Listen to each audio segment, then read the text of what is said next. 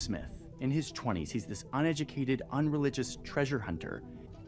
Okay, the reason why this perks me up so much is because Jews, for example, there's just tropes that get recycled in anti-Semitic literature and jokes and pictures and caricatures.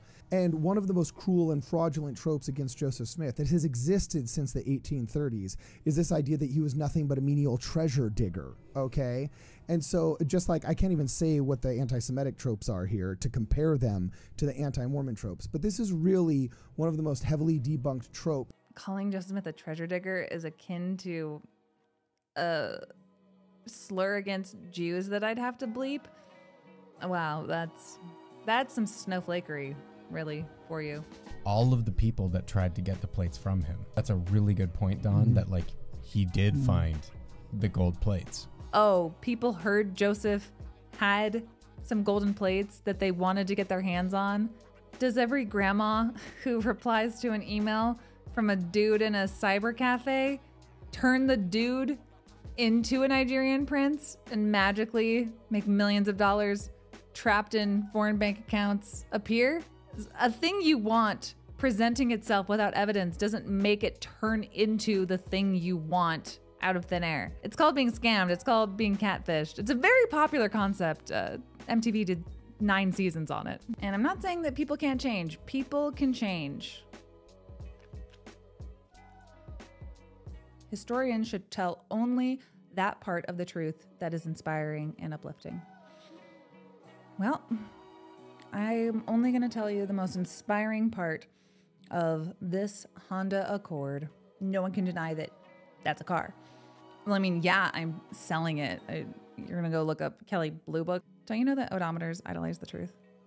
And I don't believe that they were conspirators, co-conspirators with Joseph Smith. Personally, if I'm going to leave the church, that is a barrier that I need to deal with, that I need to grapple with. Critical thinking. Do we want it? Yeah. Do we know how to get it? I'll explain.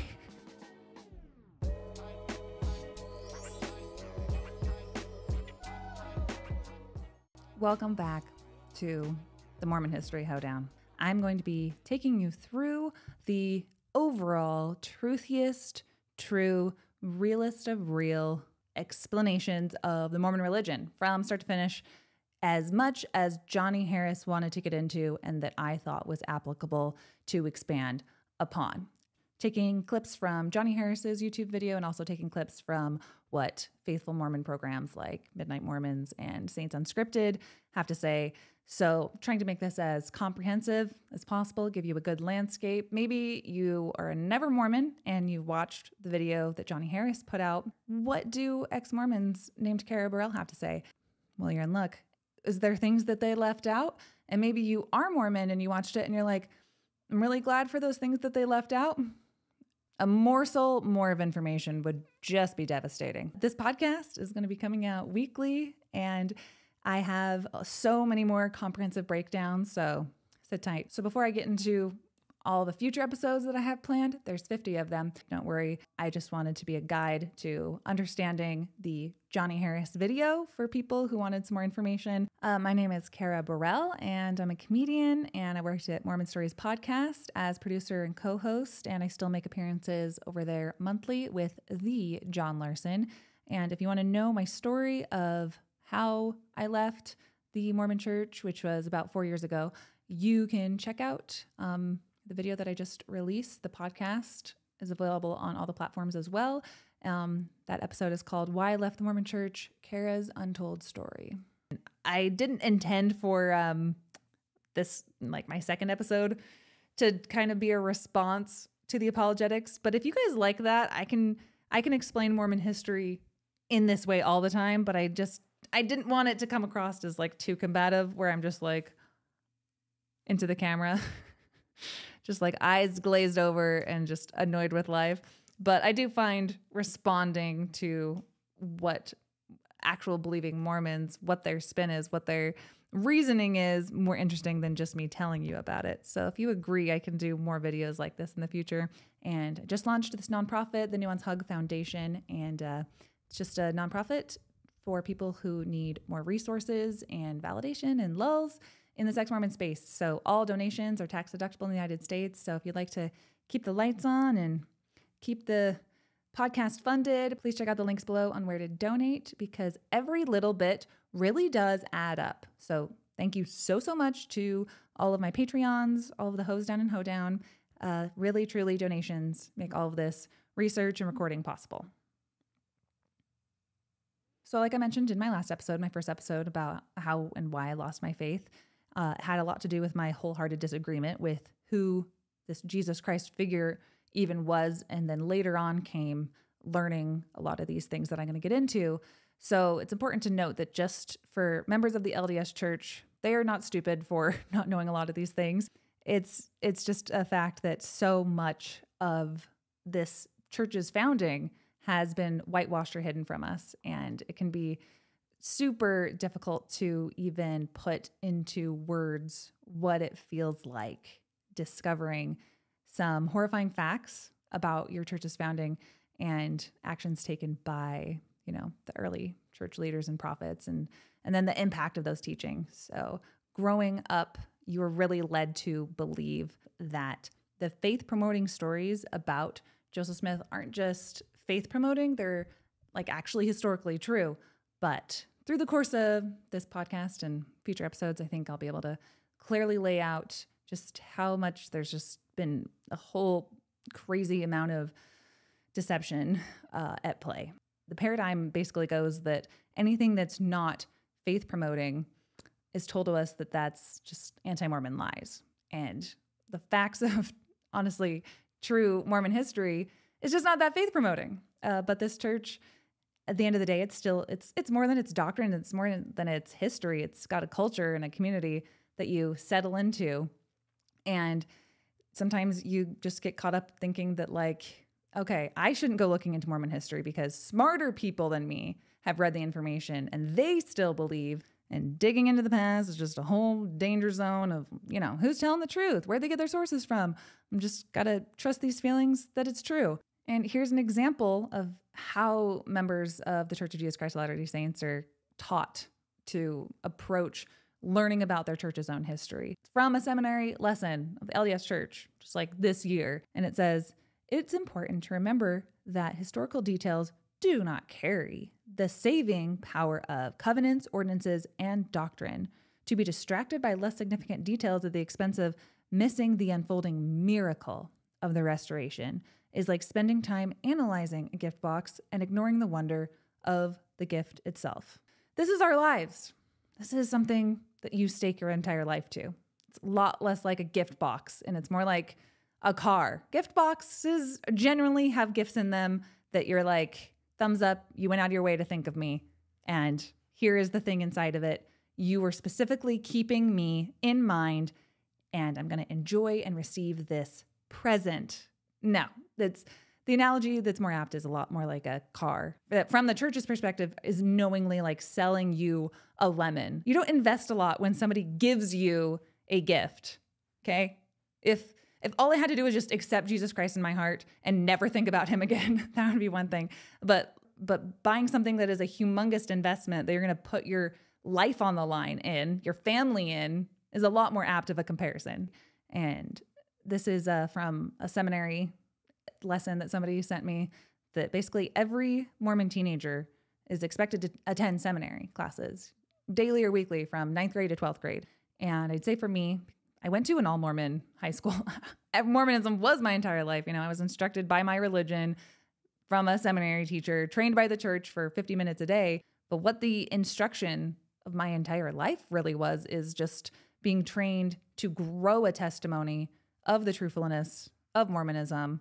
Let my seminary teacher, Brother Fletcher, put a crown of thorns with a book on my head and shove it down because he said, don't do anything that'll make Jesus cry. So you think this is bad. Jesus bled from every pore. Do you really want to go disappointing him? And Brother Fletcher's son was the runner exposing himself on BYU campus to ladies. Convicted exposer of his genitalia on BYU campus a few years ago. So I just thought I'd bring you that hot goss. I don't even know if I should be saying that, but Brother Fletcher, if you didn't want me to lose my testimony and remember facts like that, you should have spent more time as my seminary teacher teaching me about Jesus Christ instead of making me feel like Jesus Christ. Oh, Carrie, you went out of your way to get quotes and put them on screen. Yes, I did. I was very thoughtful. So D. Michael Quinn, fantastic church historian, excommunicated as part of the September 6th. Don't worry, episodes on all of this to come. Still faithful to the end.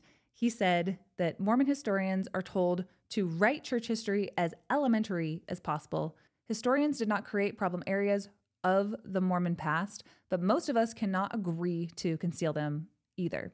We are trying to respond to those problem areas of Mormon experience. Attacking the messenger does not alter the reality of the message. Comment section. So for all the faithful Mormons who might have missed what D. Michael Quinn just said, if you were in the kitchen grabbing a cool pop, pay attention to this part right here, because I'm fine with being attacked on the information that I'm sharing if you have a better source and you have a way of you looking at it. The Nuance Hoe is here for you all day, but I thought it was really funny in the comment section last week. Somebody was like, whoa, I have some scoop on you, Kara. I know somebody who said that you were not a very faithful Mormon and you enjoyed breaking all of the commandments, even the forbidden ones.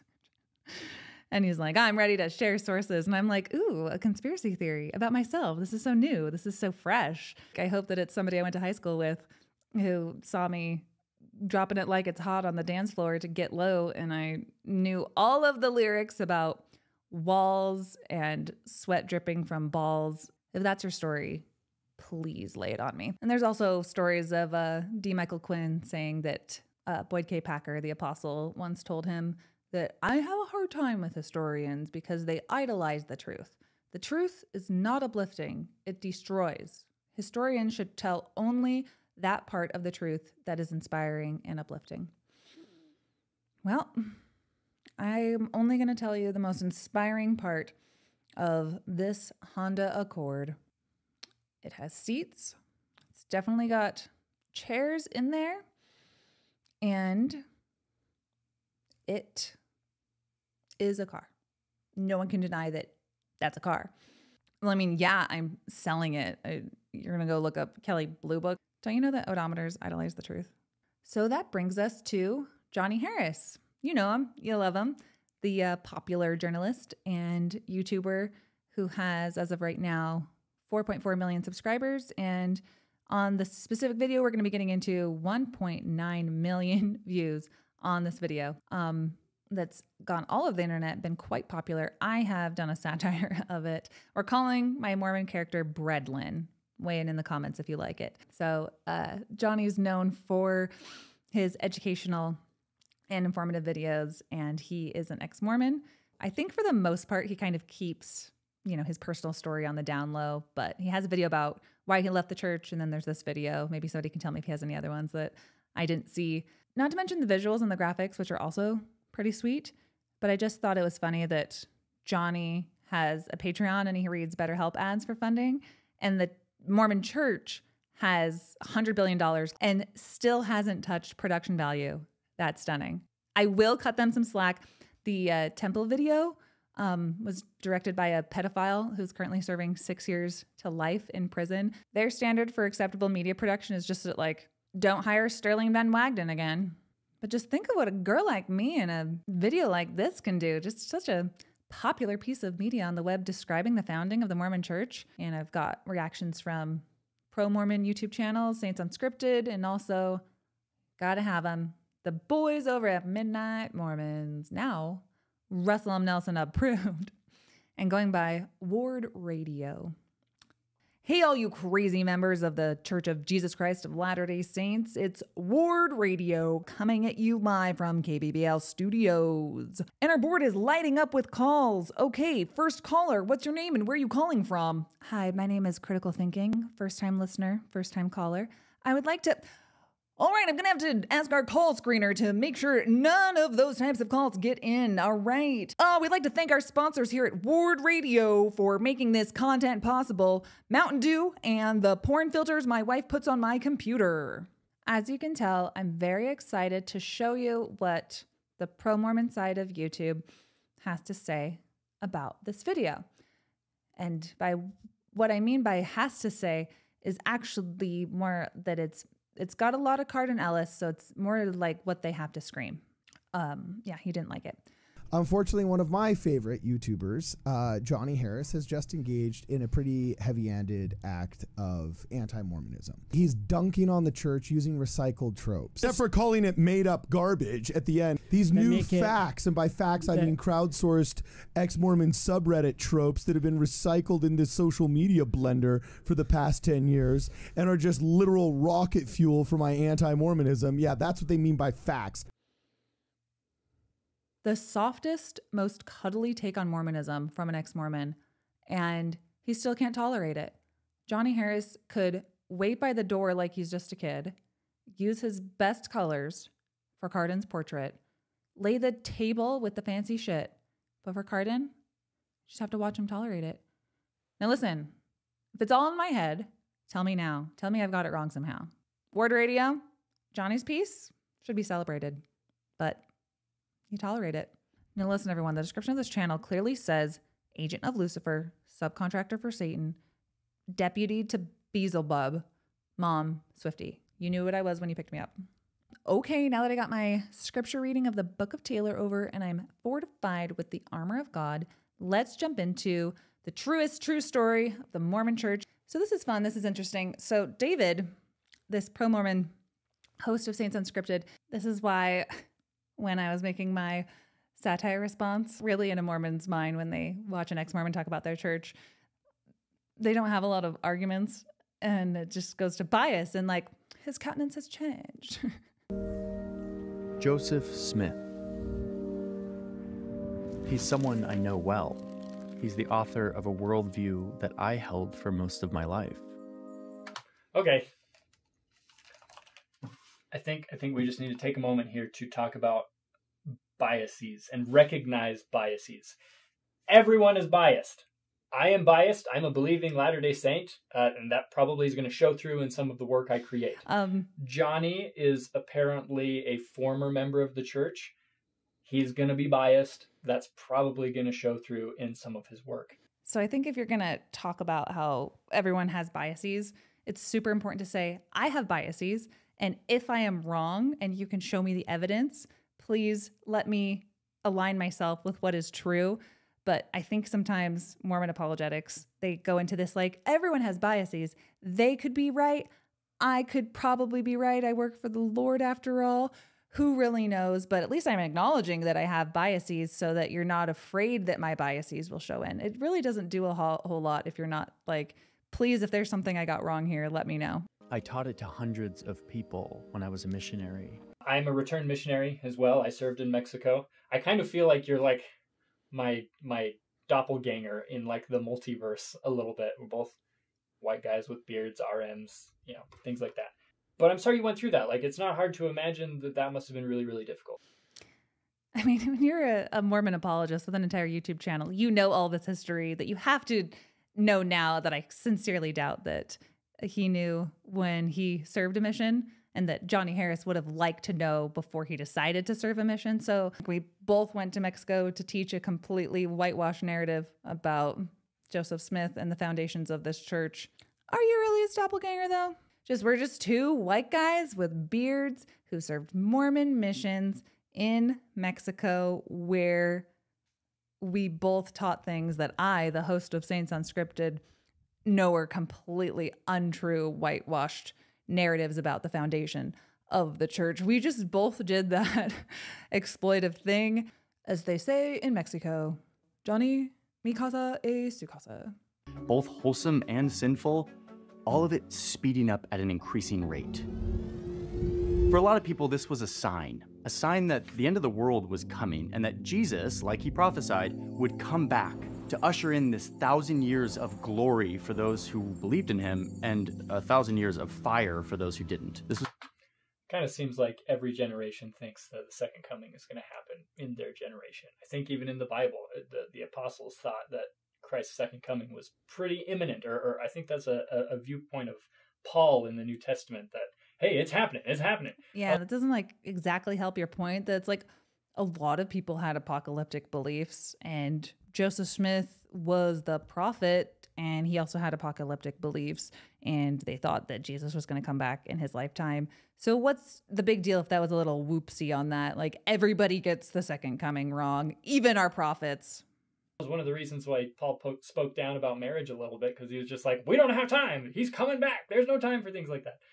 But anyways, he's right, though. So a lot of these new churches that were cropping up kind of claimed to be the place that was preparing the earth for the second coming, like they were God's chosen administrators on the earth. And this is the context that Joseph Smith was born into in 1805, born to a mother who was swept up in the... That's not Lucy Mack Smith. That is Emma Smith, Joseph Smith's wife. Both Saints Unscripted and Midnight Mormons both take a long pause, or if not like 10 minutes, to be like, oh, thoroughly researched much? Sorry, I got to come in so guns a-blazing. Hey, that's not Joseph Smith with his mom. Could you guys take like even just half as long of a pause to be like, what? Burning in my bosom? That is not a reliable factor to base my entire life off of. In addition to being a frothy religious environment, upstate New York was also a place where people hunted for treasure. There was this culture of folk magic and legends that led to the search for riches and jewels that were potentially buried by Spanish explorers or pirates of the past, or artifacts that were hidden in Native American burial mounds. And their methods for hunting for all this treasure were mystical and magical. They used seer stones, crystals, rods, visions through dreams, all of this to help them locate buried treasure. And young Joseph Smith was very caught up in this treasure hunting craze. I think the way that he's framing this magical tradition, I think it's a little bit outdated and a little bit misleading. He wasn't educated, he barely had any schooling, he could kind of read and write. He wasn't religious, but from a young age, he showed himself as a skilled treasure hunter. I mean, let's keep some perspective. In all of our research, we didn't find a single, document showing that he actually found any treasure, but he managed to convey to the people around him that he was an expert treasure hunter using mythical methods. Okay, so there we go, where he's kind of framed as a fraud. All right, well, let me stop you right there. Saints Unscripted. For being so unscripted, you really do go by the playbook. So let's back up for a second. I think it's important to understand a few things. So Johnny gives us a really soft take on Joseph's treasure hunting, and it's not that in all of their research they didn't find any, confirmed treasure that he found, but maybe if they kept researching they would. No. So Dan Vogel, who I would call the premier historian of Joseph Smith's life, has a lot of details and found 18 confirmed treasure digging sites that Joseph Smith led. It's like I said in my little satire response of how Mormons talk. Johnny Harris is saying Joseph Smith married 20 to 30 women, mother-daughter pairs, sister pairs, did this behind Emma's back and stuff. And it's like, oh, so you have this laundry list of everything a prophet's supposed to be. Good luck with that. Anti-Mormons. Oh, you don't want our prophet to engage in fraudulent, disorderly conduct? Well, that's a tall order, Mr. Perfect. We're trying to understand the milieu of how Mormonism came about, but we also have to understand Joseph Smith's parents and his influences directly from who raised him and how he would go about to blend his own folk magic, Christianity, and then later on, his father's dreams and Freemasonry. Joseph Smith was born into a family where his mother embraced this new religious fervor while his father was not religious, reflecting the spiritual exploration and diversity of the time. I think that is true in the most basic of basic senses, but Johnny goes on to talk about the treasure digging here a lot, and that's something that I will need to address. We can't ignore what his own father believed. His parents were merchants, farmers, teachers, and the Smith family blended a lot of folk magic practices that for most of the church's history, they don't want to touch with a 10-foot divining rod. So again, from D. Michael Quinn, faithful historian, who wrote Early Mormonism and the Magic Worldview, it's a real pain in the church's side, but things like this give some great context. Quinn goes into detail. I'm not going to read the whole thing. Despite the fact that folk magic had widespread manifestations in early America, the biases of Protestant Reformation and Age of Reason dominated the society's responses to folk magic. By the early 1820s, the Smith family had already participated in a wide range of magic practices, and Smith's first vision occurred within the context of his family's treasure quest. His first emphasis was God's forgiveness. So if you don't know, I will have a whole other videos about the first vision later, but there are many different versions of Joseph Smith going into the grove of trees to pray, not just about what church was true, but also that he wanted a forgiveness of his sins. What sins? Maybe the ones of doing illegal folk magic practices. At this time, the revivals of Western New York's so-called burned over district were bringing thousands out of private folk religion into organized churches whose clergy opposed folk magic. Nonetheless, Smith's visions of the divine gave him every reason to ignore the clergy's instruction, including denunciation of the occult. So you have folk magic practices that are all prevalent in America, but they're facing all this opposition and bias, okay? And then you have laws forming against folk magic that were established in every American colony and later in all of the U.S.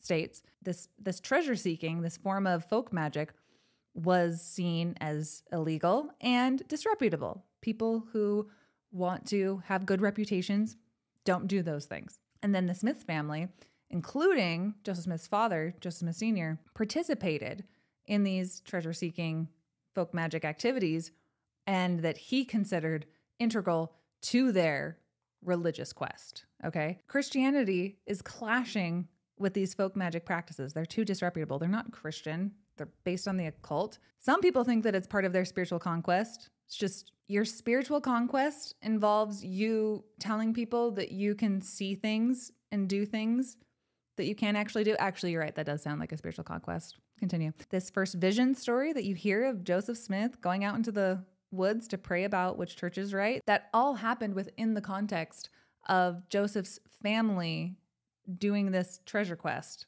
And then on top of that, the Smiths family's involvement dated back many generations, including ancestors who were burning witches during the Salem witch trials. They believed in witchcraft. Joseph Smith got his stone that he used for his treasure digging and also to translate the Book of Mormon from a witch. He must have believed in witches. If part of his story is that he felt like he needed to ask for forgiveness of sins from the Christian God who then appeared to him. So your prophet and his family believed in satanic things and were, all signs point to, they were involved in satanic things. And you have neighbors with affidavits in Palmyra and Manchester who reported that the Smith family retained these beliefs about witchcraft and the supernatural, and they never denounced it. They never denounced the occult. So I, like Joseph, I'm not going to reinvent the wheel. I'll just quote TikToks that I already wrote that went viral. So forget that I said this has anything to do with Mormonism whatsoever and pretend that it's just introduced as a random historical domino effect that I love. What's a random historical domino effect? So a guy named Joseph Smith Sr. was not a stellar farmer, and he invested all of his money in a ginseng crop. And when he went to go sell it, he got ripped off, leaving the farmer in tons of debt. And the son made money for the family by putting a rock into a hat, telling farmers that he could see there was buried treasure underground on their land. Like, hey, there's a silver mine down here, but there's an angel guarding it. So pay me some money and I'll lead you to it. Whoops, the spirit took it deeper into the earth. Whoopsie about that treasure. And the farmers would still pay him money, okay? And then one day he got recruited to do a treasure dig and stayed at the house of a man named Isaac Hale, and his daughter Emma was a babe. Joseph and Emma fell in love, but Isaac Hale's like, you have stolen my daughter and you're a bad dude. I thought this treasure digging stuff was legit, but now I know that it's a fraud. And then Joseph was like, yeah, I know, I'll get a real job. And then he went back home and used the same rock in the hat grift to write the Book of Mormon. And because I don't like any of that, my parents don't like me very much. So when it comes to Joseph Smith being forced to end his treasure digging days, so it's March 1829. Joseph is traveling around making his living defrauding farmers with the stone in the hat, as I mentioned earlier, saying that if he looked into it, he could see buried treasure. And Josiah Stoll was one of these gullible farmers that believed that Joseph Smith really had these powers, but he had this nephew, Peter. And Pete was not cool, a narc. And he was upset that his uncle was pissing away all this money, okay? And he had a warrant issued for Joseph's arrest, accusing him of being a disorderly person and an imposter. So Joseph is arrested and brought before the justice, and a ton of people show up to this courtroom trial because, like, these activities pissed off so many people in South Bainbridge, New York. So during the trial, Joseph admits what he does for a living. And he's like, yeah, I possess a stone. Pretty good at looking for buried treasure underground in the earth, you know. Can find you a silver mine. I've been helping out Mr. Stoll with that. I can find, you know, hidden treasures, lost property. It really ain't no thing for me. That's what I'm known for. Don't get the wrong idea, because was known for it. I'm actually giving it up. You guys really don't even need to get on my case anymore. And Joseph's like, it's been hurting my eyes. That doesn't work though. And 7 witnesses are subpoenaed. And one of them was Joseph Smith's dad. And he basically says in the trial that he's like, okay, I understand that you're upset. I mean, I'm upset. Joseph's upset. He gets this miraculous gift from God and he's using it for treasure. I pray daily, you know, that I am trust the Smiths. I'm a good Christian. I'm just a good Christian guy. And I pray daily that my son will use his powers for something Christian and of God. So check back later. Maybe he's working on a side project. I don't know. And then Josiah Stoll comes to the stand to testify. And he has been from the very beginning, like, Joseph Smith's #1 fan. He's the man who hired Joseph to come out and dig anyway. And still his #1 fan. Joseph didn't find anything. Nephew Peter is the one who's caused all this trouble. And he tells the court that he positively knows that Joseph Smith possesses an art of seeing valuable treasures through the stone. And he's like, evidence? Obviously, yeah. I came prepared to give you guys evidence. You think I'm an idiot or something? I'll give you evidence. And he goes on to explain how, like, we dug and found a piece of something that resembled gold. Was it gold? Was it gold? It was not. Unfortunately, not gold. But how would he know that we would find something that resembles treasure if he couldn't find treasure? And then Josiah Stoll's like, we found a tail feather that was 5 feet below the surface while digging. How you like them apples? Yeah. And then Josiah Stoll's like, also, while Joseph was up in Palmyra, he described exactly what my house looked like. And the whole courtroom is like, Defa. And then, like, that girl from Dr. Phil was there and she's like, it looked like every other bitch. And then finally, this Jonathan Thomas guy gets up. Are you trying to say that my buddy Joseph is not a raging success? He had us digging for a trunk of treasure.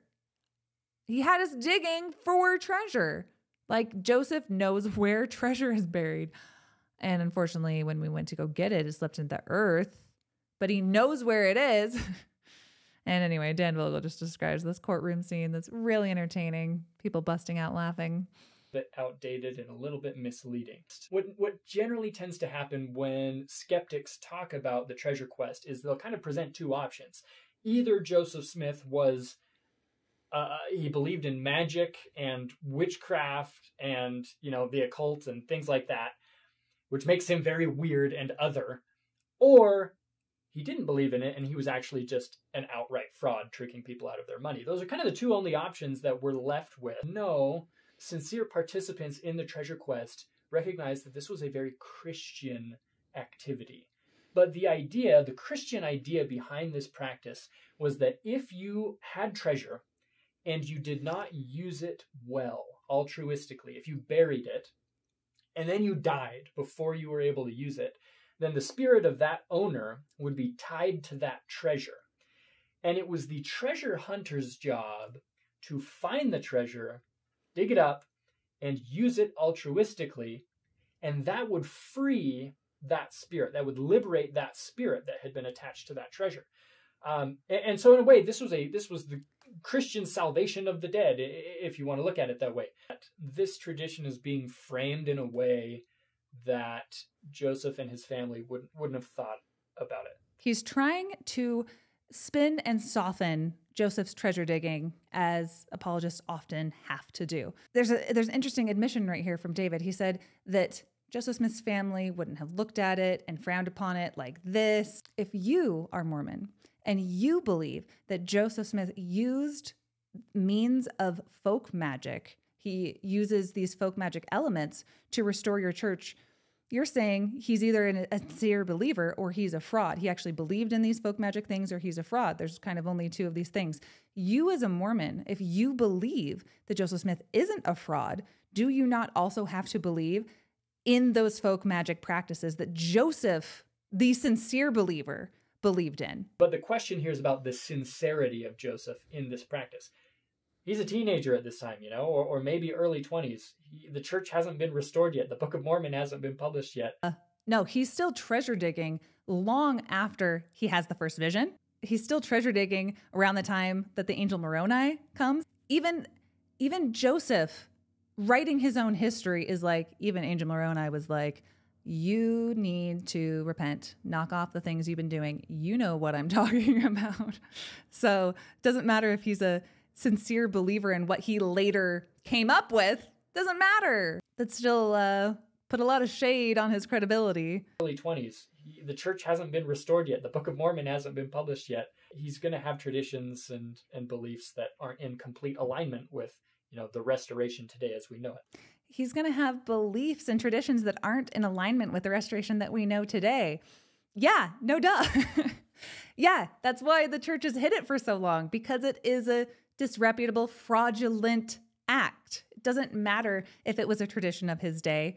It calls into question his character. So I'm less interested in whether or not this treasure hunting was effective and more interested in whether or not Joseph believed that it was a sincere endeavor or if he was just being a fraud. And I believe he was sincere. It's really interesting what he just said, if you picked up on it. He didn't say, I believe that you can put a rock in a hat and it will lead you to buried treasure, and it will have the salvation of the dead by releasing these garden spirits from the treasure that's buried with them. He didn't say that he believed that. He said that Joseph believed that.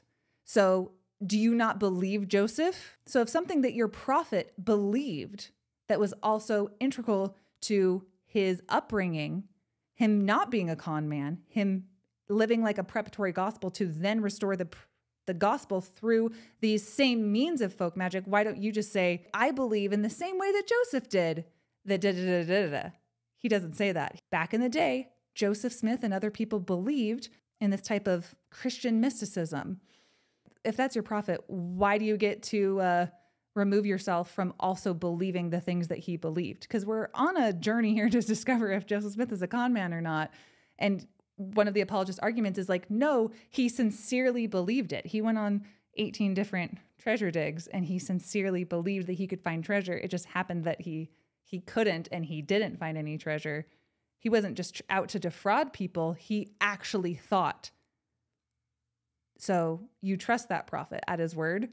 Why can't you say, I believe that it is a true practice of Christian expression to put rocks that you get from digging wells from witches named Sally Chase into hats that you can then find buried bullion or whatever. That method is a way, but you know that it's not. You know that he didn't find anything. But just by a Mormon's phrasing, they know that's your prophet. And whether or not it was common in the day, that really stands beside the point that it's illegal. It was disreputable. And no, it wasn't seen as a good Christian practice, or else the church in Joseph's day and all the way to the present day pretty much has tried to scrub this disreputable illegal act from its history. So you can't have it all of the ways that you want to have it, Mormon apologists. Sorry. I don't care if it was common to break the law in the day. We're not just talking about people who break the law. We're talking about the character of a prophet before he founded the one true church. And especially if it's a Christian church that stands in opposition to things like witchcraft and Satanism. And I've done an entire episode responding to Hannah Stoddard, who was on Midnight Mormons a few months ago, where she doesn't believe at all that Joseph Smith was a treasure digger, because doing these satanic practices are not the actions of a prophet. And I'm on her side. She's the most Mormon-y Mormon that ever Mormoned. So, and it's in that video that I go into detail why Mormons, they cannot, with any intellectual honesty, actually say that Joseph Smith wasn't a treasure digger. I spent 3 hours completely debunking that. That the prophet of the church, just so happens that before he founded it, he was doing this illegal, disreputable act of peeping, or glass looking, they called it, or scrying. It's not called like Christian peeping or like scrying for Christ. It's not like Joseph was leading farmers to a place to start digging and like making them feel like they're about to get the treasure. And then suddenly, when the spirit took the treasure away and he blamed them for the treasure not being found, it's not like he was like, oh, so close. You guys almost had it. Really, really good job digging, everyone. Let us all say a prayer to the big JC. Dear Jesus, thank you so much for guiding our treasure dig today. That's really unfortunate that the spirit guarding it was not able to be released and return home to heaven with you. Please wash away the sins of Billy, who didn't do the spell right, in your name.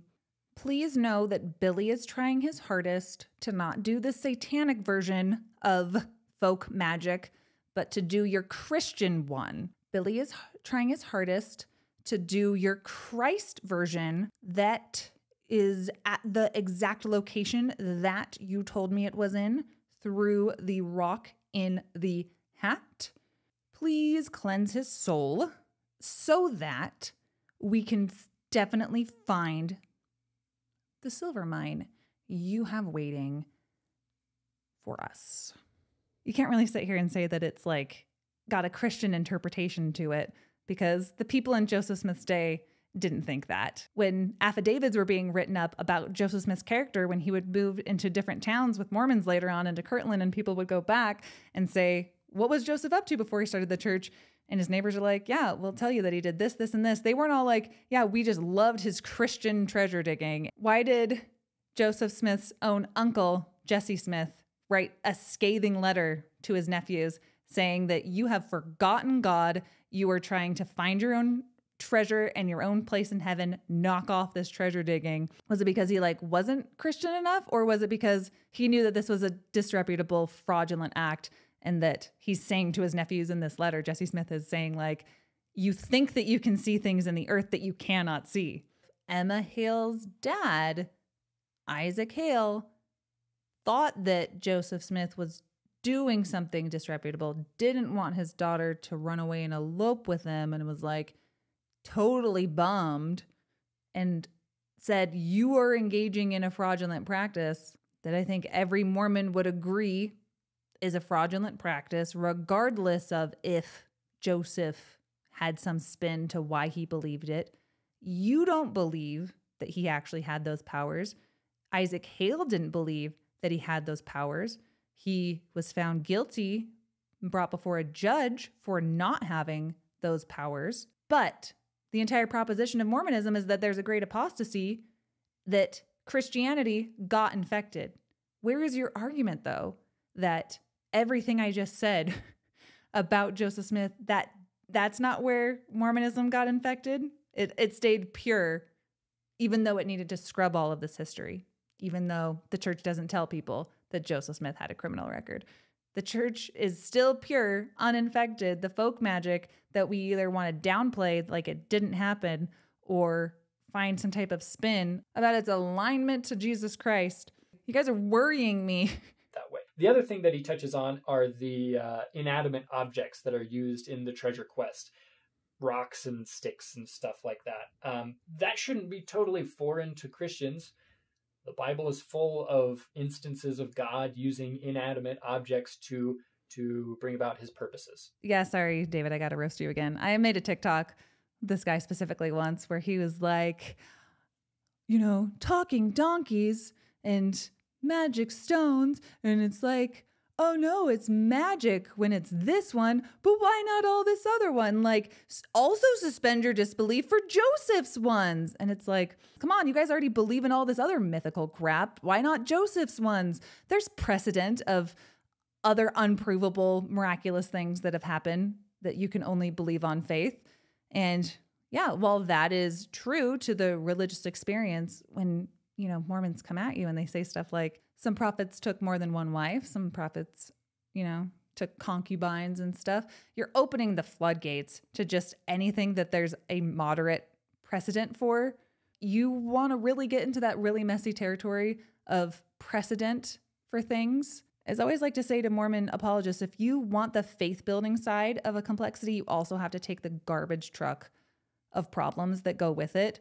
You want to play the precedent game with Mormonism? Then be my guest. Play it all day, but it's a game that you're going to lose at, Mormons, because as soon as you go, guess what? God sent an angel with a flaming sword to tell the prophet Joseph Smith that he had to marry underage brides in the dozens. Then you also have to go, guess what?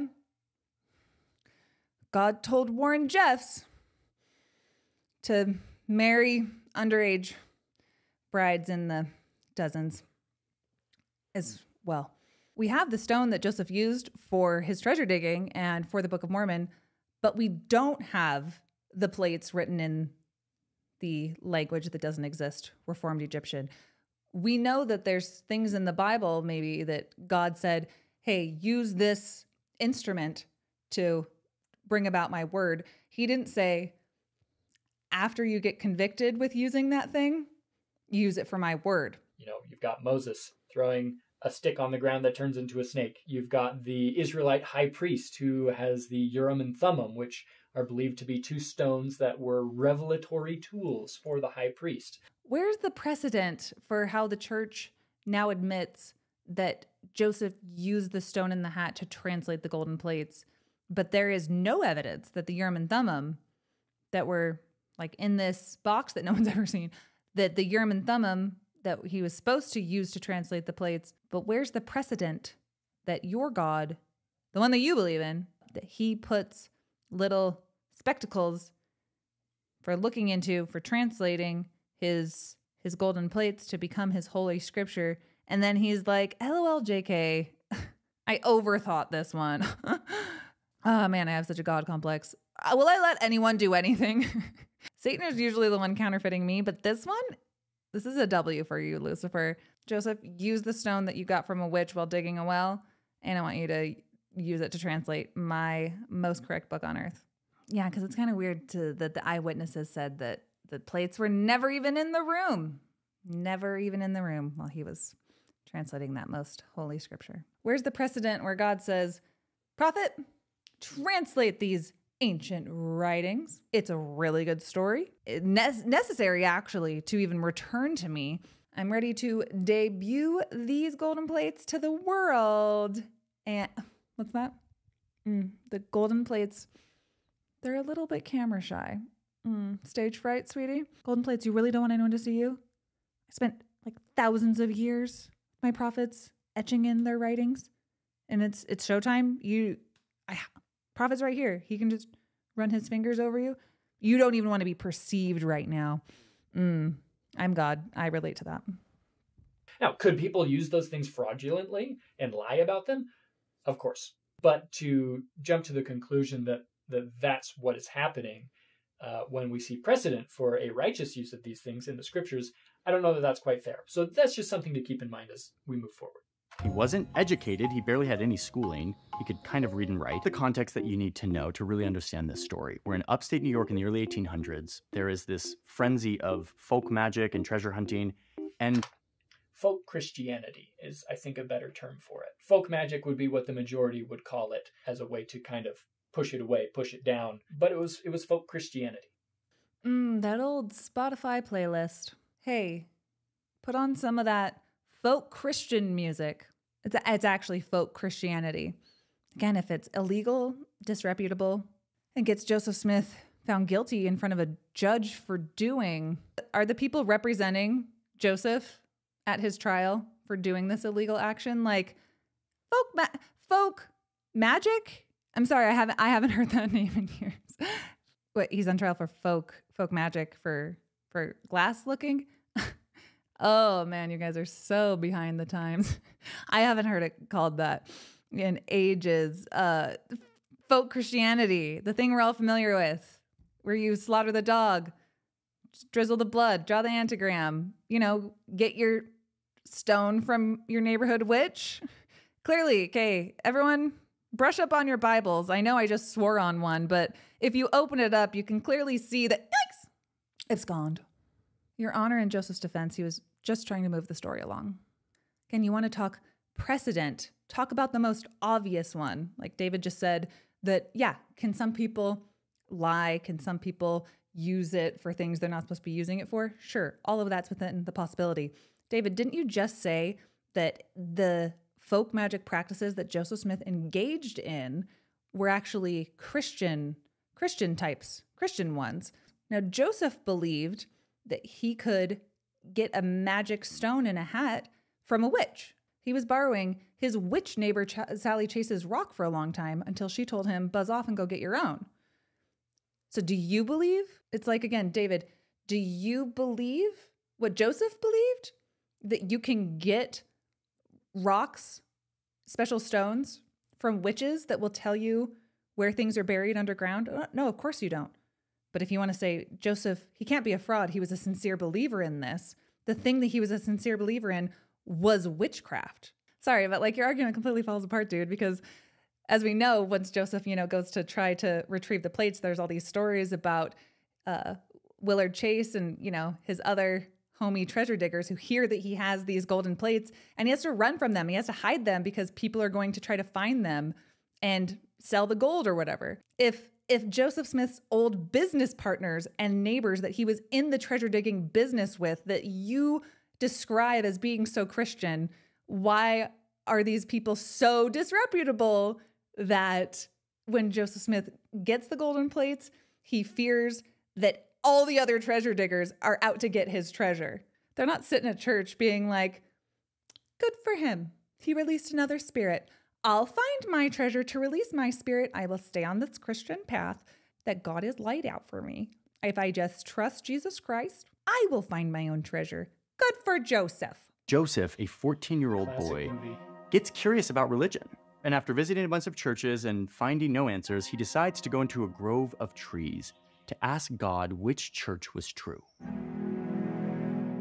He sees a pillar of light. He finds out that it's God the Father and his son, Jesus Christ. And Jesus goes on to tell him that none of the churches that he's been investigating are true, and that instead, Joseph is being called to do the work of God, to restore the real true church that had been lost from the earth. Johnny goes on to explain the first vision. There's one narrative, the church's standard narrative, that Joseph Smith, he saw what he said he saw, that he claimed he had this divine encounter that we call the first vision.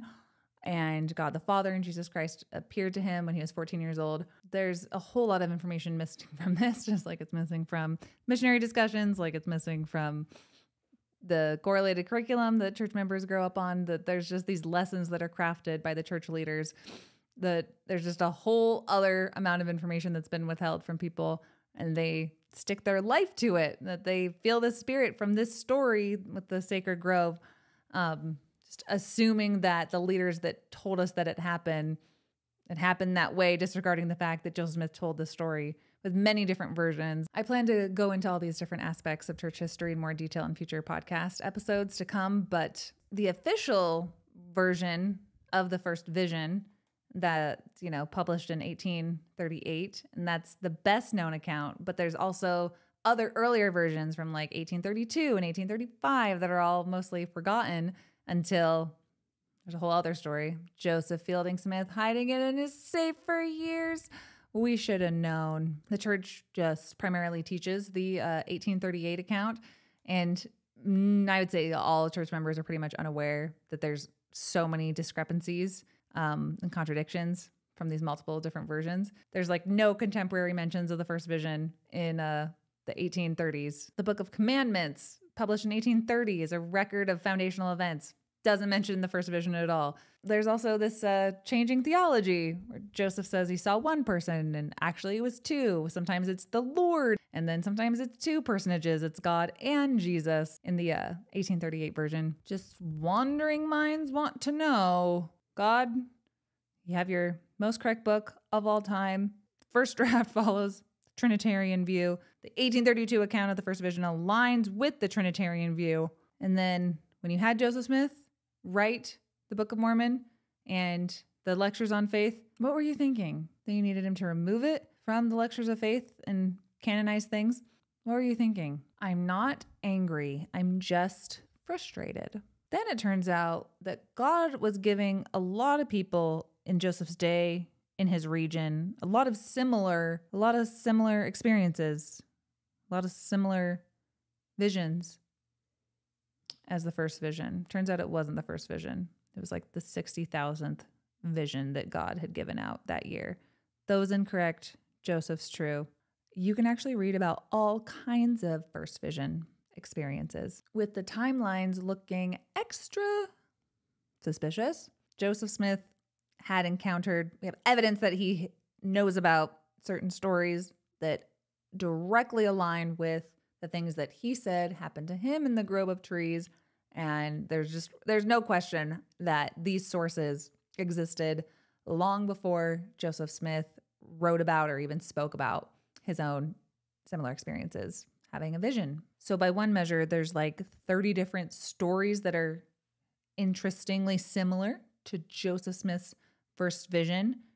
For some reason, the guy who was good at telling people that he had magical powers when he told his first vision story, look at him now. He gets entire movies made out of him. The feelings God had for him, they were real. God knew it. Joseph knew it. The chemistry was real. Joseph didn't need to define the relationship. He knew where he stood. And all of the other, Solomon Chamberlain just sounds like a side piece name, doesn't it? Like the only comfort that I get from telling this is just imagining Joseph Smith with a bunch of backup dancers. You may have many lovers. I'm a big funk music fan, SOS band. I know all of their songs. But I know when you're with me, that you are all mine, Jehovah. That's not how the song goes. I added that. Tell me that my vision in the sacred grove was the most important one. Solomon Chamberlain saw it. Woohoo! In this busy, fast-paced, workaday world, I just don't have time to look into every single record of visionary accounts in upstate New York and to follow up and see if Christ's one true religion came from any of those. I'm walking right into the quote from Legally Blonde right now. You're like, really? Why this sperm? Did he follow up on all of his sexual encounters? And then masturbatory emissions could be deemed reckless abandonment. Be like, did we follow up on every single person who said that they also had a visionary account? Why this one? Why this Joseph? If you're not familiar with the pro-Mormon apologetic side of YouTube, I want you to count yourself very lucky. I'm going to lay out some more things in this landscape to give you a little bit more context about what Ward Radio is. Just a little bit. Formerly known as Midnight Mormons with Quacoel, Brad Whitbeck, Cardin Ellis. What they are known for. They're completely defying their prophet's counsel to be peacemakers. They never turn the other cheek and constantly disregard Jesus Christ's teachings to love your enemies, do good to those who hate you, bless those who curse you. An intellectually dishonest group who are poor representatives of the religion they claim to believe in. I'm not even going to make a joke here and say they're perfect representation. Because if I was Mormon, I would be horrified. They want to be the cool kids of Mormonism by acting like frat guys drunk on Mountain Dew. Perfect. I feel like they want to be mainstream so bad, clown face. Like, no, we're not in a cult. Look how funny we think we are. We're so normal. Please, bro. Clown face, clown face. And like I already said, Johnny Harris could not have given a more cuddly, sweet, soft description of Mormon history. But even still, they just... You don't even tolerate it. And I want to introduce you to the brain cell burial ground of Word Radio's comment section on their Johnny Harris response video. So the more hardlined Mormons' response to Johnny Harris's video goes a little bit something like, "You can't convince me that it isn't straight up intentional deception on Johnny Harris's part." I want to get into that. So much so, I'm guessing, that he had to choke down his conscience to get that video to go out. Another says, claiming to have the real story is the first clue he is putting himself on a pedestal. He's a journalist. Anyone who talks about their experiences and collects information from history and says, "I'm going to tell you that story now," who the hell do you think you are? Ox Mormons, their continence has changed. Where do they get off thinking they're allowed to have a perspective? He has the right to tell us what he understands, but why is he the one that the whole world can trust to tell the real story? Pop quiz. Mormons. Does telling the truth matter? Clock's ticking. Does telling an accurate accounting of the church's founding and history actually matter? Hurry, time's running out. Does it? Truth is on the spectrum. The most truth is at 100%. The least amount of truth is at 1%. How close is Johnny Harris compared to every single prophet of the LDS Church and historian and seminary teacher and institute teacher and Sunday school teacher and correlated curriculum and Insight article? Who does he think he is? Think you're pretty hot stuff, Johnny, putting yourself on a pedestal. Oh, my church leader's walking in the room. I have to stand up right now and take off my hat and address them with their middle initial. Dallin H. Oaks. Can I make eye contact or can I not? No eye contact? Okay. Russell M. Nelson. Just look at the ground. Got it. A better title for Johnny's screed would have been How I Renegotiated My Understanding of History to Convince Myself that my waning faith is a positive thing and now wish to lead you down to the garden path so you will see as I see and I will be accepted. Then Word Radio responded, "Whoa, snap, this is great." That's not a great title. It wouldn't even fit on YouTube. Word Radio, do you know anything about the character limit? Never Mormons out there? Do we see what we're dealing with? Have I not explained how nonsensical the story is again?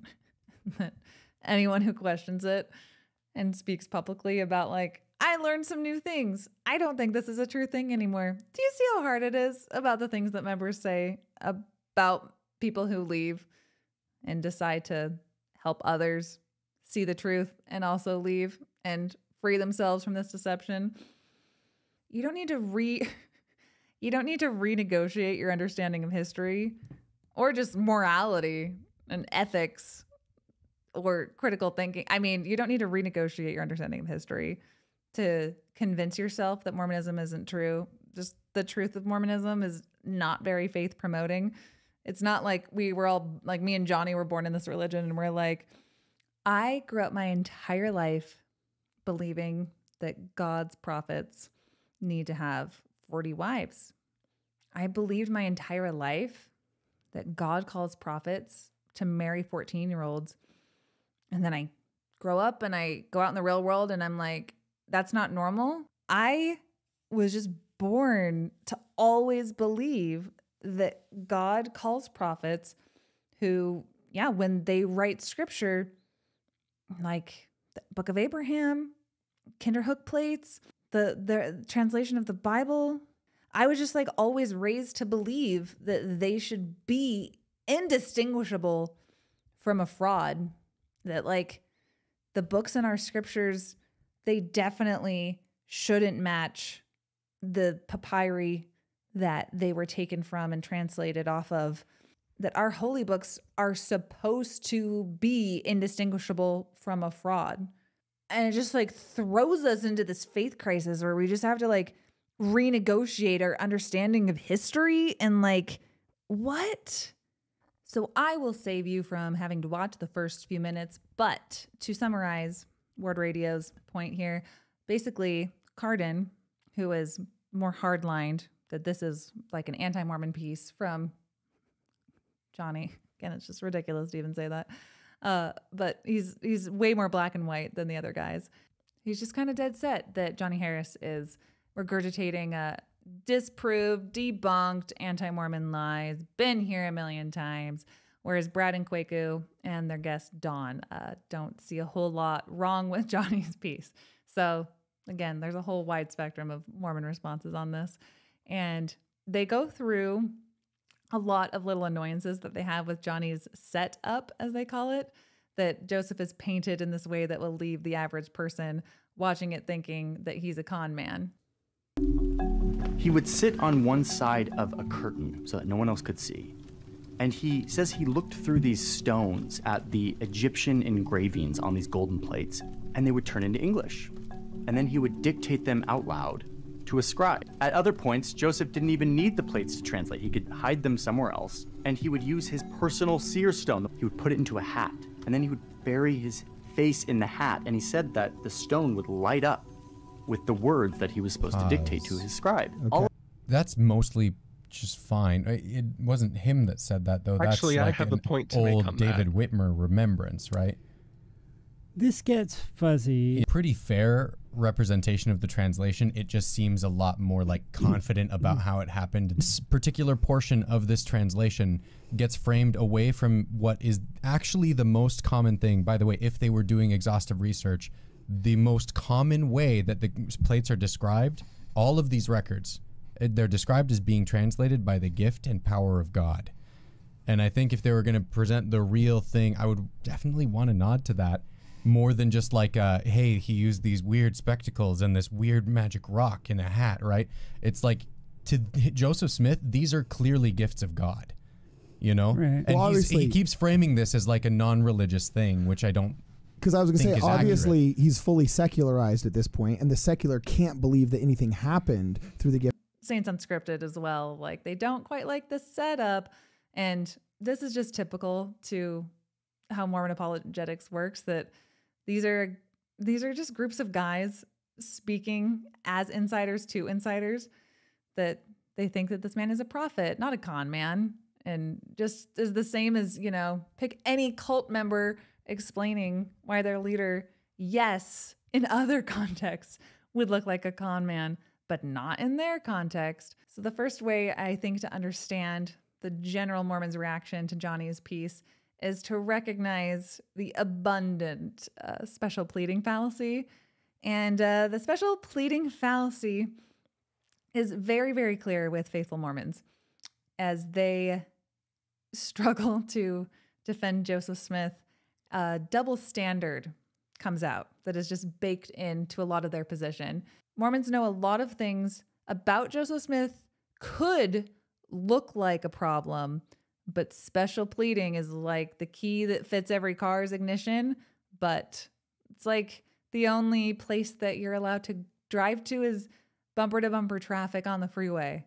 It's like, you're in a car, good for you, but you're not going anywhere. Because if you get a key that turns on every car, then so does every other person, and everyone gets to sit in a car, but nobody's driving anywhere. Members of the LDS Church, when talking about Joseph Smith, love making an exception for a person to do con man-like things without providing a valid justification for the exemption. So it's hard.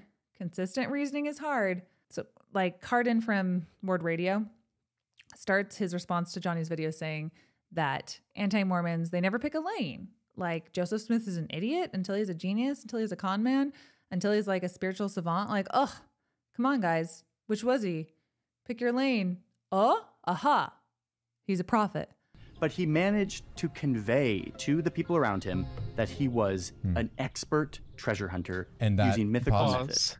That again is another time that he's trying to reinforce this like superpower of storytelling that Joseph Smith has, which I think, like you're saying, is there to set up for painting him as a con man later. Yeah. I was going to say, well, at least he's picked a lane. I give him credit.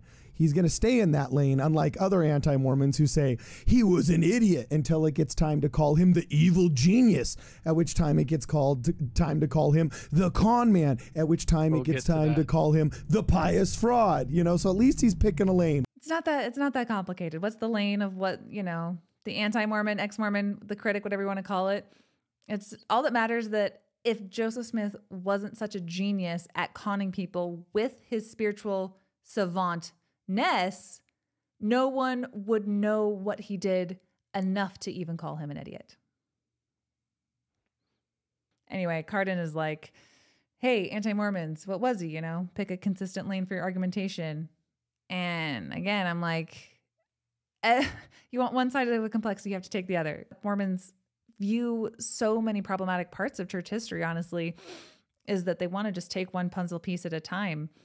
And even that, I think, is hard to swallow. But you have to look at everything in its fullest, complete picture in concert with one another. Like if Joseph did very con man things, typical to what other cult leaders and con men have done, objectively speaking, like, let's be honest, every cult leader says that he needs to have sex with his followers' wives and children.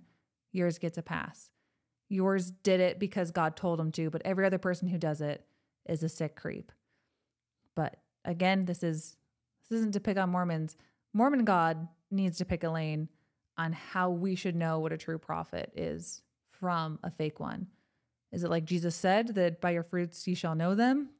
That it's like 1 minute it's line upon line, precept upon precept, rock in hat, shovel in dirt, wife by wife, flaming sword, threatening angel by teen bride.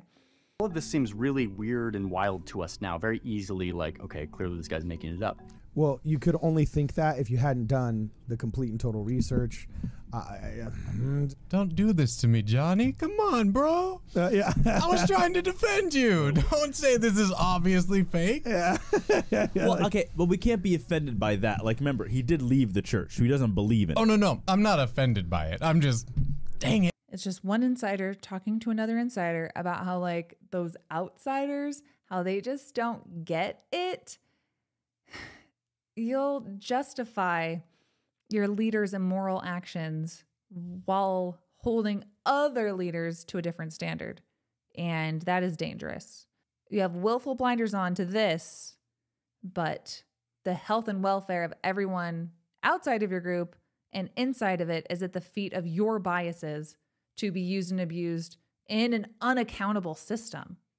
If biases are natural to all of us, yes, but the biases reach dangerous levels when you can't provide an unbiased explanation for this inconsistency that our prophet gets to act like a con man sexual predator but isn't, but other people who act just like him are. But then when there's problems to address in Mormon culture that are rooted in the doctrines of Mormonism, like polygamy and sexism, stuff like that, those get to be problems of every church. Don't we all have to deal with the ghosts of eternal polygamy? That's not specific to Mormonism. Just if you want to quit just defending your church to outsiders and you actually want to do better work within the church that you belong to, if you want to make Mormonism a healthier place to belong to, the culture that stems from the doctrines that stem from the immoral actions of Joseph Smith need to be addressed instead of just justified because of his special spiritual status. If con man behavior will always get a pass because of your arbitrary exceptions, the con man made for himself because of his claim that God exempts him, you also open the door to normalize every other type of con man, every other cult leader that you dislike. So anyway, from there, their problems with the framings of the beginning of Mormonism are just like splitting hairs, where Johnny Harris would say, you know, while Joseph looked in his hat and came up with these words off a stone And like our modern take on things would be like, that looks pretty stupid. How could anyone believe this? But back in the day, a lot of folk magic people, it was common. But the guys in this video, they wish that Johnny would say things like Joseph Smith saw this as a religious thing. It's like, yeah, no shit. You want him to say Joseph thought he had a gift and power of God? That's pretty implied by the fact that he goes by prophet of God. Just like, gosh, you guys, show a little more gratitude for what he didn't bring up. So like I mentioned, treasure digging, magical worldview, very integral to the Mormonism that we know and love today, founded by Joseph Smith. Prophet, comma, treasure digger, comma, and foster father. Oh, wait, what's that? He did what with his foster kids? Okay, scratch that for the record. Anyway.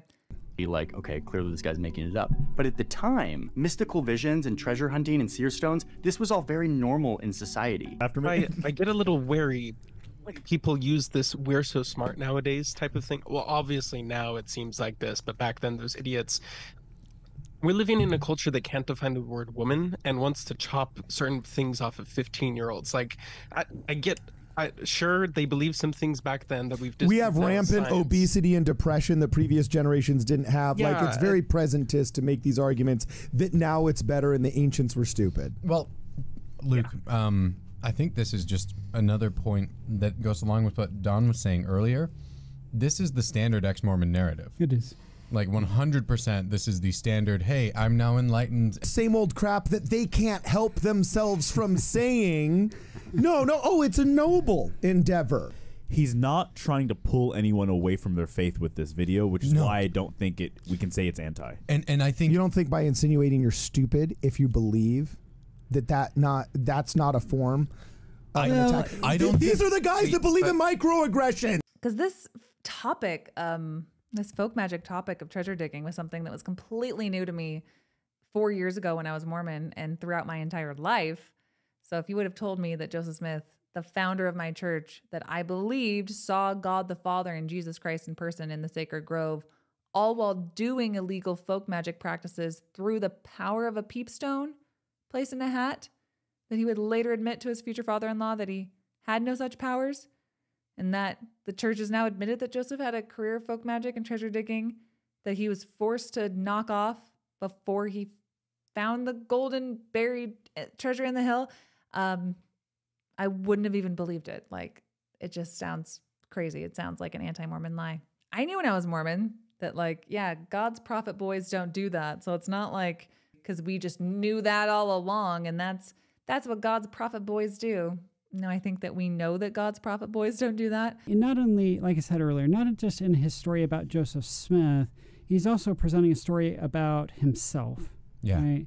And in that story, it's like, well, I used to believe this thing, I used to believe, but it was before I knew that Joseph Smith destroyed the printing press and about his polygamy and so on, right? And so there is this narrative that, well, this used to be believable to me, but then I discovered these things. These new facts, and by facts I mean crowdsourced ex-Mormon subreddit tropes that have been recycled in this social media blender for the past 10 years and are just literal rocket fuel for my anti-Mormonism. Yeah, that's what they mean by facts. But this narrative that he gives about himself, it's the standard ex-Mormon narrative. I would say the more that one digs beyond this level, takes on religion as a con. He was a sincerely religious child who grows up to be a sincerely religious man who believes in his own prophetic claims. Doesn't matter if Joseph Smith sincerely believed that he could do it or that people believed in him. That's kind of universal to the trick of calling yourself a prophet in the first place. Like, if that's what's up for discussion, that's what's up for debate. Like, these are important things to know when you're going to be given 10% of your income. And Mormon marriages center all around the foundations of Mormonism being true and the children that you bring up within it. And it's all based on a prophet who has a criminal record. And I'm not saying that people can't change. Like, people can change, but when you're talking about a prophet and it's only 200 years ago and it's got a lot of overlaps with a lot of other con men. And I'm not saying that people can't change. People can change. I'm not saying that people can't change. Look at Miley Cyrus. I'm really proud of her. Not talking about Hannah Montana and the costume changes. While that was very impressive, how did she do it? Miley, I really like your new album. Sounds like you've gone through a lot of growth. No, what we're talking about is people who claim to speak for God, that a lot of people claim to speak for God. And with that type of great power, if you actually do speak for God, with that great power comes great responsibility. It comes down to like, do you want to believe in a God that puts the burden of responsibility on you to be faithful, regardless of the type of prophets that he calls, but the burden of responsibility to act in a reputable way that should be exemplified, that echoes back to the behavior of the Jesus Christ that they testify of. It's like, why is the burden of responsibility on the members to believe all of this regardless, when the prophets always get a pass and the house always wins? Like, it's the kind of stuff that will leave you jaded. Not the best title, but it's also not the worst. And like you're saying, to all of the secular people watching his show who aren't familiar with the church, I think this is actually a much better introduction than something John DeLynn would put out on like Understanding Mormonism. You know, dude, at least the young kids are going to be seeing this. It was South Park for us. In fact, if I could poll my all Mormon high school on November 20th, 2003, after the South Park episode on Mormonism came out, and what the chatter around South Park's depiction of Mormonism was amongst our teenage minds, it was like, yeah, that was pretty funny and pretty accurate, except for the part about Joseph Smith putting his face into a hat. I don't know. Like, that's all I thought. I was like, why would they lie about that? Like, that part, why of all things? Where are they getting this rock in a hat thing? Like, yeah, I know Joseph Smith lost a bunch of pages and it can sound dumb, ha ha ha. But like, we don't believe that Joseph Smith put his face into a hat to translate the Book of Mormon. He used the plates. Just so crazy what these anti-Mormons can come up with. Him putting his face into a hat. Like, if he did that, yeah, I would have you make fun of it. Because that's a dumb thing for a prophet. I don't believe in a prophet that does that. So it's like, actually accurately make fun of my religion with like actual things. And I can handle it. Like, don't go making up lies about how Joseph Smith put his face into a hat. Cut to all of us 15 years later, after a temple marriage, several kids, decades of wearing garments, slow pan into our faces, spinning in black and white. All I see around me are familiar faces, worn out places, worn out faces. So yeah, you can imagine the real wake-up call when South Park does a better job at telling you about your religion than the religion itself does when you base every single decision of your life around it. Enter my commentary on the importance of satire being my life and using it to critique powerful systems, more than just jokes, but in fact, vital to our society. But yeah, especially when it comes to treasure digging, but all kinds of stuff, the church has known about this from the beginning. They prove it by how much that they have tried to cover up, like from Joseph Smith and his buddies trying to cover up his past and get people to not speak about it, and then speaking as God, saying that if people don't knock it off, that God is going to rain down the forces of heaven on newspaper editors and affidavit takers. And Joseph just playing those off as foolish pursuits of a boy. But if throughout Mormon history, there's been this tug of war that's been going on about Joseph Smith's folk magic influences that come into conflict, his conflicting Sacred Grove experiences, the timeline itself just looking suspicious, the overlapping ways the Angel of Moroni is like all these other Native American spirits that tell the diggers that they haven't prepared enough yet. They're like, I don't think you're ready for this jelly. I'm so sorry. I need to cut off the millennial things. They just come out. And now we've come to this point in history where they can't excommunicate all of the truth tellers in the church. And now the Mormon Church has admitted that, yes, this is a true narrative about what Joseph Smith was doing with his time before being called as God's one true prophet, before writing the Book of Mormon. And if everybody can like go back into your putting your Mormon cap on and think back to like your seminary and your Sunday school and young men, young women's lessons, that in my mind, I never even heard the word treasure digging when I was Mormon, that anything with this folk magic, I never heard of any of this treasure digging before Joseph got this prophetic calling. It's basically like, he's a good Christian boy from a family in James 1:5, and if you seek after truth, you'll find it, bud. He goes into the woods. Praise God and Jesus Christ are there. Your testimony of Joseph Smith is only the faith-building parts of Mormonism that they tell you, but it's only with the push of the internet that things that people were once excommunicated for talking about, that like all of the evidence that even the church that Joseph Smith founded is talking about the things that he and all of his successors were all trying to cover up.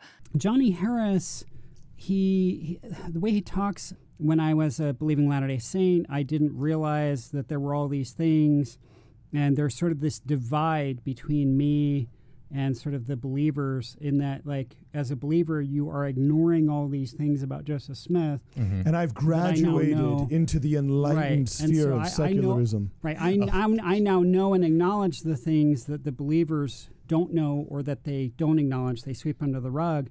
That's a story that he has, not about Joseph Smith, but about himself.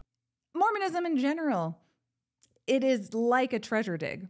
It's like a treasure digging conquest. To be Mormon is to assume that you follow your prophets, to believe that they know the right way. And even when they're proven wrong, and even when they have nothing to offer, after all your obedience, after you think that you're doing everything perfectly, it's still you that didn't do anything right. It's not because the God talker guys weren't talking to God. It's because when they talked to God, he had some words for you.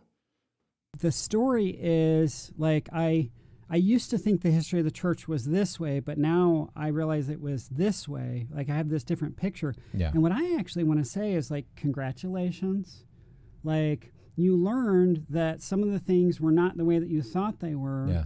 But now the sense that, like, I've graduated, now I get it, now I really know, that sense can actually block us from seeking further information, right? And so in my own journey, right, like I was where Johnny Harris is, 100%, right? And then I learned more. It's understandable. I've learned more than I knew. I have a different picture. That's great. Now, what else is there? Right? If your curiosity ends there, so's your journey, so's your understanding going to end there. But I'm telling you, there's more. There's like the complexities of knowing the church history, and then there's also the complexities of knowing what you wouldn't put up with if another church leader did it. It's really similar to how all people in high demand religions, like cults, how they make prophecies, and that true believers, they think are going to come true, but then even if the prophecy doesn't come true, there's like a sunken cost there, and people are hardwired to still want to believe the thing. It actually makes them work harder and give more money and be more obedient, because there's this blame reversal where the reason why the prophecy didn't come true is because of us, because we didn't do it right. It's not because that person was lying, just like all the other liars who lie about the things that don't exist, that are superstitious, that we don't have, and that there's lies to be told when things want to be gained. It's a me problem. So that's just universal to so many religions. So yes, well, part of this podcast is to give members of the church who might not know some of this stuff informed consent about Joseph Smith and the founding of the church, you knowing for yourself of what you would put up with from your leader to another one. This isn't to tear down anyone's faith. It's just that you know that you wouldn't put up with that if another leader did it, you know? I actually, this might surprise you, but I actually, when I talk, this is the standard ex-Mormon narrative. Oh, very much I so. participated very much in the culture of ex-Mormonism for several years as an ex-Mormon atheist. And it's like, okay, Mormons, whatever type of God you believe in and you've made peace with, at least you know this information that a lot of past generations didn't know and based a lot of their life on. And if you want to base your life on it, if you send your kids on missions, if you go on a mission, the people who then convert to the church, who plan to base their entire life on it, there's a reason why most of this stuff is whitewashed and most people don't know it, because this story doesn't sell very well to others. And so if you want to be somebody who acts with integrity, you don't get to play this game of like, well, milk before meat.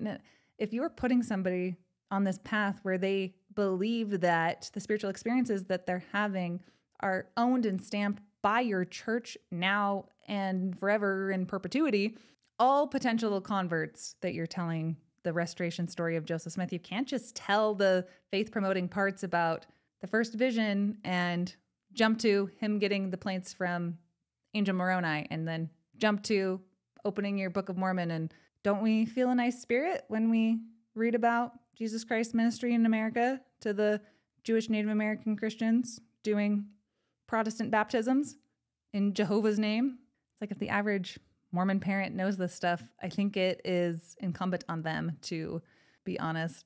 If this story is something that you, with your critical thinking, wouldn't buy, yeah, then that makes sense why Joseph Smith tried to scrub this from his past. There's a reason why I was never taught this my entire life growing up. And if you're Mormon, you probably weren't either. There's a reason why people who talked about this kind of stuff were excommunicated from the church. So in the Ward Radio recap, we have Don Bradley, who is an ex-Mormon who left the church, came back, gives his commentary on that part that, yeah, Joseph, he goes and he gets these plates and people try to rob him, but eventually he gets them secured and he goes to this little cabin in rural New York, and Joseph begins the work of translating these metal plates that no one is allowed to see.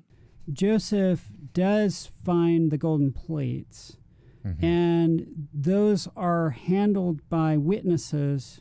Like they're witnesses who say, we saw these and handled these. And if someone tells me that they found an object, that may not be great evidence for it. But if other people see and handle the object, that is evidence. And whether it's enough evidence, maybe an open question. Yes, it's still... Yes, like it is still very much an open question when you're talking about angels visiting and saying where golden plates are buried near someone's house, written in a language called Reformed Egyptian. It doesn't exist. Yeah, so it's just like, don't act so surprised. A journalist insinuates there's some conmanship afoot.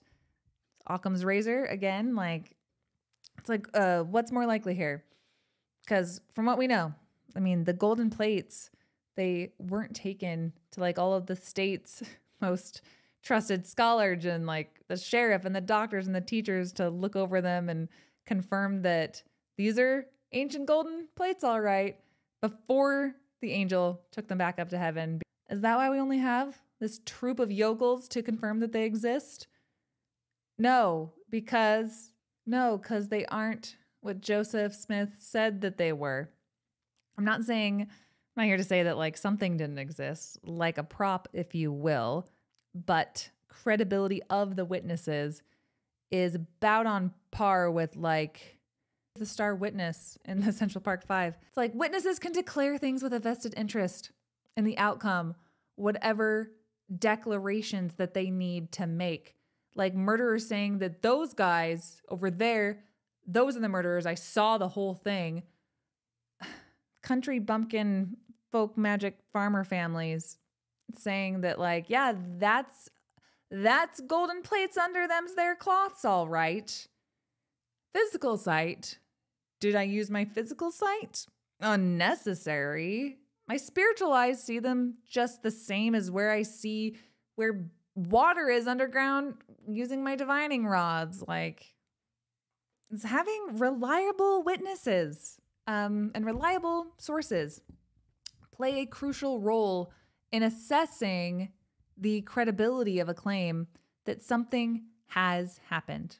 When we're in the present day, we use that logic.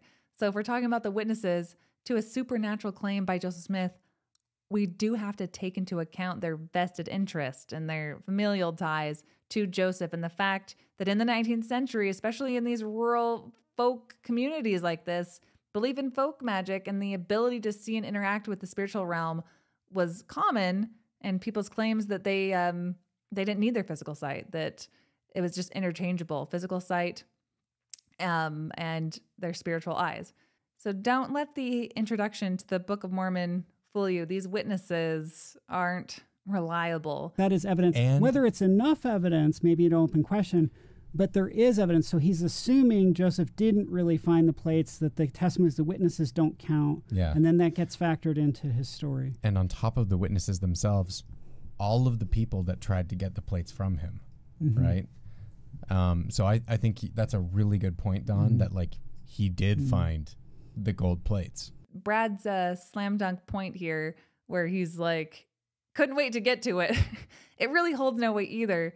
Like, oh, people heard Joseph had some golden plates that they wanted to get their hands on.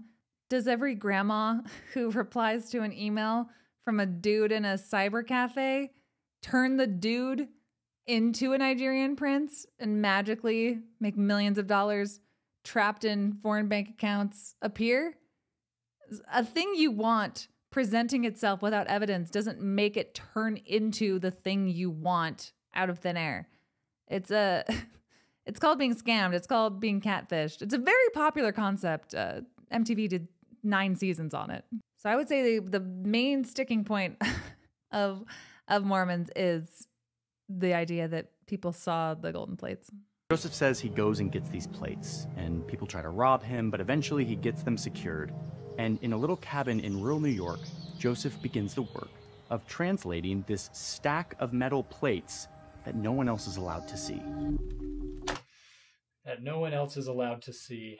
What about the dozen or so guys who said, yeah, I did see the plates. If you open the Book of Mormon, you're going to see in the first pages the testimony of the 3 witnesses, Martin Harris, David Whitmer, and Oliver Cowdery, and the testimony of the 8 witnesses from people who don't seem to have a reason to lie about this, at least at different points in their life after separating from the church, when they could have used this as ammo to destroy Joseph Smith, but they don't.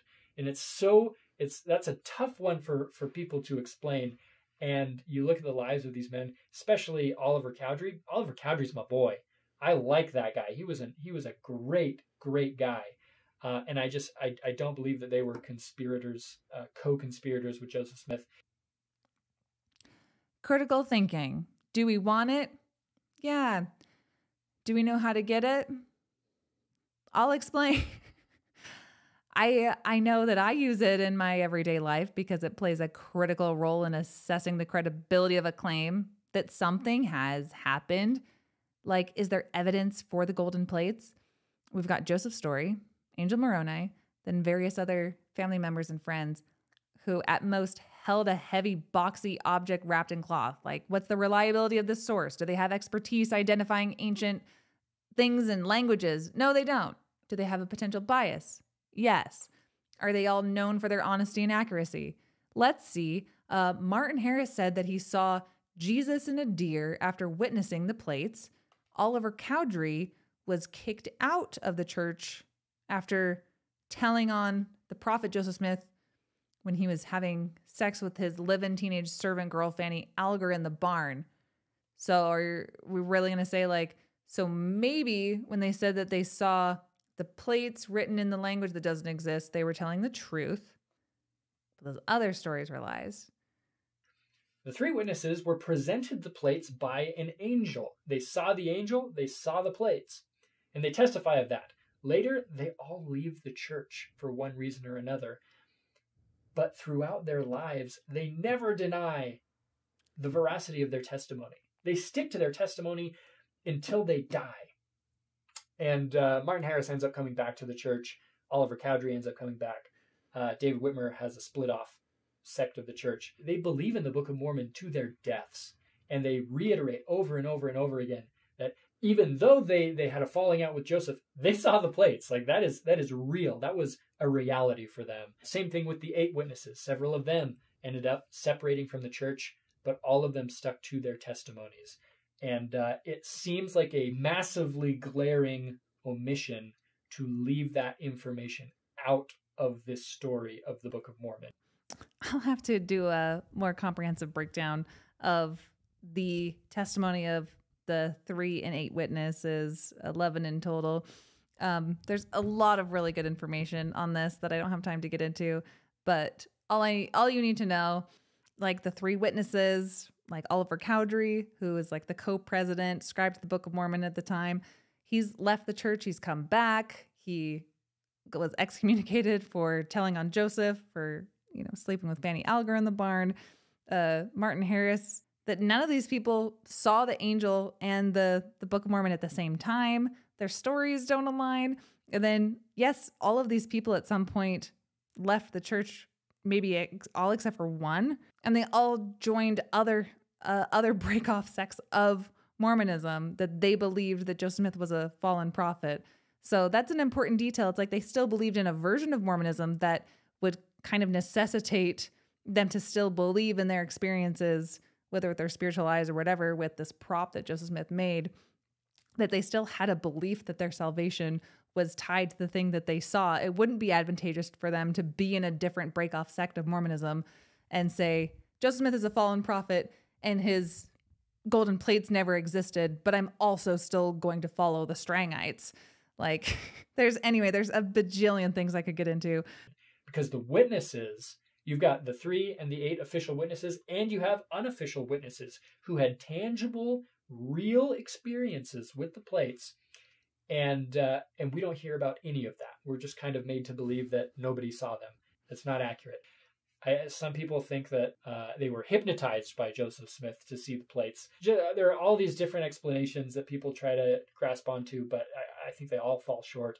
The witnesses are a really, really large barrier for me personally. If I'm going to leave the church, that is a barrier that I need to deal with, that I need to grapple with. There's plenty of reasons to not just go with the base assumption that a bunch of these people who had ties to Joseph Smith's family, just because they never said that Joseph Smith made it up and they never really saw anything. There's a lot of explanations for that. And one of them is that, yes, this is a time of people seeing things with their spiritual eyes. They're using all kinds of subjective and spiritual language, like that they saw them through a mountain and through a city using their spiritual eyes instead of their natural eyes to view the physical golden plates. There's Martin Harris, who mortgaged his farm and invested like $3,000 of his own money to print the Book of Mormon. So there's an incentive to promote this book. None of the 3 witnesses wrote their own testimony, but just signed a piece of paper that was a prepared statement by Joseph Smith. It's not the slam dunk testimony builder that you think it is. When you were outside of the church, did you believe that you had a fully viable alternative theory to the Book of Mormon? Or did you say, I have so many other evidences that although I don't really have an explanation for the Book of Mormon? My view at the time was that, like I said, other attempts to give a naturalistic explanation of the book had fallen far short. Okay. All right. Well, here we go. And if you had explained the text of the Book of Mormon, that still doesn't explain the plates and the visions and the fact that you did from memory. Really solid witnesses. It would have helped a lot more if the 11 witnesses remained loyal to Joseph's branch of the Mormon Church for the rest of their lives, instead of calling him a false prophet and abandoning it later on. Because it really doesn't make much sense that God would call one prophet, have these 11 witnesses. If they knew that the golden plates were real and they never denied it, why would they risk throwing themselves out into outer darkness by denying what they knew was true if they had some doubts about the entire situation to begin with? Maybe they didn't see them as literally, maybe they were not the reliable witnesses that you thought that they were, and that there was some type of motivation inside of them that kept them believing. Why would they risk casting themselves into outer darkness if they knew that Joseph Smith was the prophet and got these golden plates out of the ground and was a prophet of God? Why would they go on to deny Joseph Smith was a prophet of God if they knew that's what he did, unless they had some doubts? Unless there's some nuance here about how exactly they saw these things that could just basically be a prop that they are allowed to have a lot of different inferences about. Okay, now let's watch them lie about Joseph's treasure digging. Moroni tells him that there is a book that is written on golden plates that is buried in a hill near Joseph's house. And don't worry, says Moroni, along with the plates, there's the gear you need to translate these plates into English. Joseph just needs to get a bit older and he'll be ready to translate the plates. Okay, so now Joseph Smith, in his 20s, he's this uneducated, unreligious treasure hunter. Okay, would you feel that's a fair unreligious, uneducated treasure hunter is a fair characterization of Joseph Smith at this time as probably the #1 scholar of Joseph Smith in North America at this point? No. Joseph Smith's primary vocation in life at that point was that he was a farmer. Treasure hunting, things that they did were occasional. And definitely, according to his own family, he was quite religious. And so, and to the to the secular person out there, or the non-denominational, the non-Mormon person out there, the reason why this perks me up so much is because Jews, for example, there's just tropes that get recycled in anti-Semitic literature and jokes and pictures and caricature. Maybe people don't talk about the Smiths family's famous farming because it's kind of implied that when you buy a plot of land in upstate New York, you're going to be going some craps on it. All right. What is more relevant, though, is the portion of Joseph Smith's history that's not the farming when assessing if he's a prophet. It's the illegal folk magic for me. We're not assessing if he was a farmer or not. I'm not saying that I don't believe he was you think you were a farmer, Joseph? I dare you to harvest one thing. We're not debating if he was a farmer, okay? That's kind of implied. It's that if he's a prophet, was the illegal folk magic things he was doing before doing the folk magic things that formed the basis of the church that he founded. Not how many boiled eggs and cans of root beer Pa sold that day. That's what the Smiths actually did sell. Now you know more. That are obviously just cruel and fraudulent and have definitely stood the test of time, right? And one of the most cruel and fraudulent tropes against Joseph Smith that has existed since the 1830s is this idea that he was nothing but a menial treasure digger, okay? And so just like I can't even say what the anti-Semitic tropes are here to compare them to the anti-Mormon tropes, but this is really one of the most heavily debunked tropes. You have Cardin acting like calling Joseph Smith a treasure digger is akin to a slur against Jews that I'd have to bleep. Wow, that's some snowflakery, really, for you. For this whole ultra right-wing faction of Mormon men that this podcast plays to, they sure lose their minds at facts that couldn't even qualify as microaggressions. So if you recall my favorite video I've ever done, where the fellas, they have on Hannah Stoddard to refute that Joseph was ever a treasure digger at all. Never once. Never touched it. Prophet? Yes. Guy who does his satanic occult stuff? Obviously no. And I spend 3 glorious hours proving that he was. And Cardin must be on the Hannah Rod Meldrum side of this denial of history. I wouldn't be surprised. I guess I wouldn't expect anything less from someone who compares the fraudulent occupation of treasure digger to words that I've only heard in World War II movies. I don't know. So we have Cardin denying that Joseph even did that. Like, is that just an anti-Mormon trope? I'm with you. I hate when the LDS Church sides with anti-Mormon tropes and publishes essays and books on it. Like Joseph Smith papers, more like John DeLynn papers, if you ask Cardin. Of Mormonism. And the real story of Mormonism, we're getting nothing more than a recycled anti-Mormon tropes. Do we have an estimate in terms of like months that Joseph Smith spent on this, the treasure digging? Oh, no. Dan Vogel. Would you say we have high confidence that it's less than a certain amount of time? My offhand memory on that is not good enough. I think that Dan Vogel years ago came up with a list of a dozen or so digs that Joseph Smith reportedly was involved in. These digs Hired laborers. I think these digs would have been all probably from 1824 to 1826. He stops doing the treasure digging in something like February of 1826. So 1824 to 1826. You guys are so cute. Yeah, they really want to downplay this. So it's not a long. It's maybe like 2 years. Several digs across the period of 2 1824 would have years. placed it after Moroni came. After Moroni, yeah, I would place. So he's not even a treasure digger before. No, He starts talking and so about the Book that's of Mormon. that's significant, yeah, because he's framing it that Joseph Smith is a treasure digger, and then his like angelic claims pop up, but actually he's only a treasure digger for a while. It appears after Moroni comes and before he gets the plates. No, sweet baby angel Giles. Yeah, they really want to downplay this.